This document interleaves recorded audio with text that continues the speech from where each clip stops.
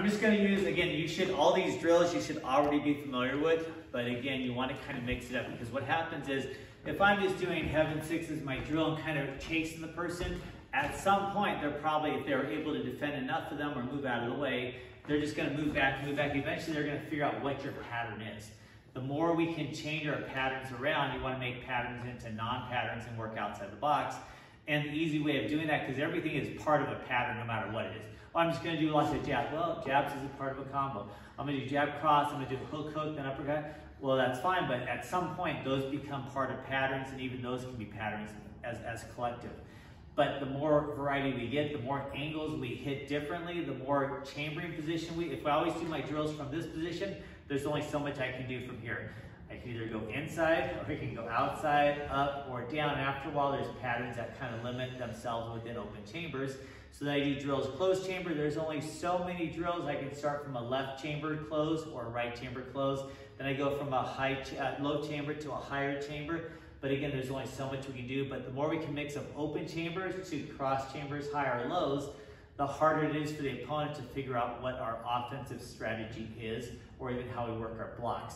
So I'm just going to show you putting maybe like, I don't know, 8 different combos together or more, and doing them off of stationary targets to show you how it's going to be hard for wall stance watching me. He might be able to figure out a couple of my patterns, but by the time he figures those out, I've done different patterns. So the more I confuse his eyes to what I'm doing, the harder it is for him to defend when I'm in range. So I'm going to get some of the targets in there. So I'll call them out while I'm doing them, but again, you're going to add the speed. So slow motion, I'll start with maybe a basic cob. I go high line, he blocks my high lines. I go midline, eventually he blocks my midline. I go low line. Those get blocked, so I cross it out. I do my cross chamber position instead of waiting to open it up. And I go in through my cross chambers. Then I decide to chamber. Maybe I'll do the heaven 4. Maybe I'll switch leads, heaven 4 from the opposite way. I do that, and I come back to a chamber. Maybe I decide to do heaven 6, right? Hitting my target. Then he gets used to that, so I transition to a high-low pattern, which is my standard 6. Then he gets that, so I just go all low, either with the hand on top or hand on bottom. And then I change it to earth combo 6, where I go low, high, low, high, low. Then I have him in a downward cross position, where I'm able to rise above him. And so I'll do my hell from this side, hell from that side. And even if he doesn't go down, if this is a knife or a stick, I'm scraping him all the way down. I'm scraping him all the way down. I'm scraping him all the way down. Or I'm starting from this side of him and I'm scraping across his body while I do that angle 12, angle 12, angle 12 into that heaven. Or I'm starting from unsheathing position. I might go angle 13 to 13 to 13, 13, 13, 13. And mix it up. And then I'm going to look at him, but I'm going to be distance away, and I'm just going to try to come up with those combos. And I want him to kind of see, you know, if by the end of my combos, he can figure out what one I just did, right? And that's good for him to be predictable on the blocks. You know, I do it, and he thinks in his head, oh, I didn't know what he was doing at first, but at the end I realized he did heaven 6. And he may not have understood at the very beginning, but by then he realized, oh, he just did a standard 6 pattern, right? Or, oh, he did earth 6 combo.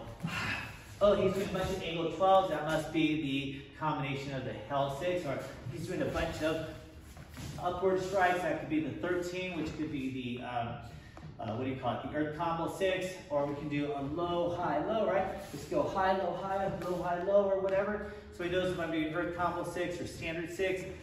And then the more he can figure those out quickly, the more he can say, okay, if he's doing the uprising 6, that's, since it's coming up at angle 13 6 times, I can block down.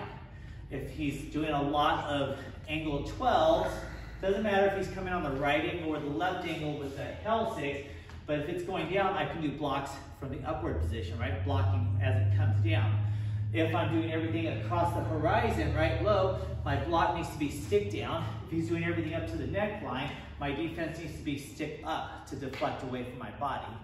So again, it's not for beginners, but once you learn combos, can you transition from open chamber to closed chamber combos quickly, back and forth?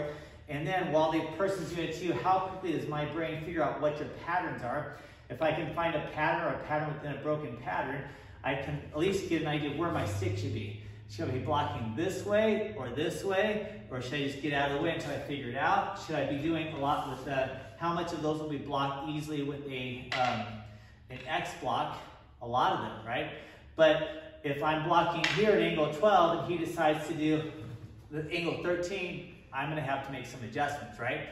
If I see him start out low and I assume he's going to do a, what do you call it, an earth 6, but he changes it to a earth combo 6, I better be ready to transition my low blocks into my high blocks or vice versa. If I do a standard 6, he sees that come in. It looks like the start of maybe a heaven, but he does a standard. So I gotta block that first one, but then all of a sudden it goes low. I gotta be able to transition my wrist down to block that low line for the standard 6. So again, this will make no sense to a beginner, but if you're used to these drills, practice mixing them up like we just demonstrated.